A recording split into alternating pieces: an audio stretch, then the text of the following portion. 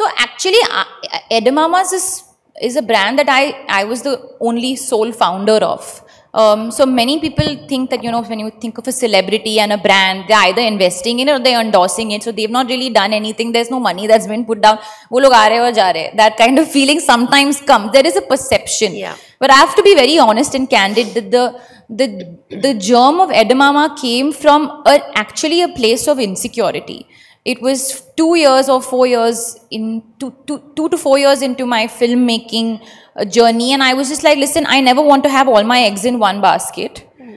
So one should come up with another way of, you know, sustaining and to move forward, or something to put your mind to, because you never know, what if this doesn't work out? I should at least have something else, you know. Yeah. It just literally came from that very simple space. And I looked for the gap in the market, and there was a feeling that there was a dearth of a homegrown Indian vocal for local children's clothing brand. Yeah. And from there was born Edamama, and we launched in the middle of the pandemic, smack in the middle of the pandemic, which was a real struggle. I mean, literally break a leg situation happened.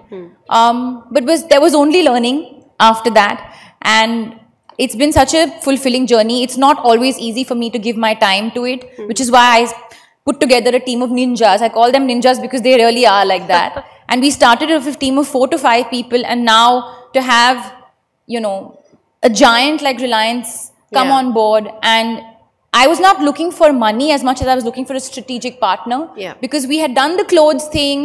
You know, I launched maternity when I was pregnant, filling a gap in my own wardrobe. And I felt like, okay, now there's a point where in which I can strategize and build this brand further. To give it scale. To give it scale. Yeah. And I have this whole world of Edamama in my head. And I'm a storyteller at heart. And I will always be a storyteller. And Edamama also started with a story. And the story is of a young girl and her dog, Ed, and they go on adventures and they save the planet. Wow. And they talk to the planet, and they talk to the trees, and they talk to animals. And that's the ideology behind it. So we put that and we made it a conscious clothing brand, which is also affordable. So it came out of a place, but it turned into something that I didn't expect it to turn into. So I'm very grateful for all the people that I, you know, on my team.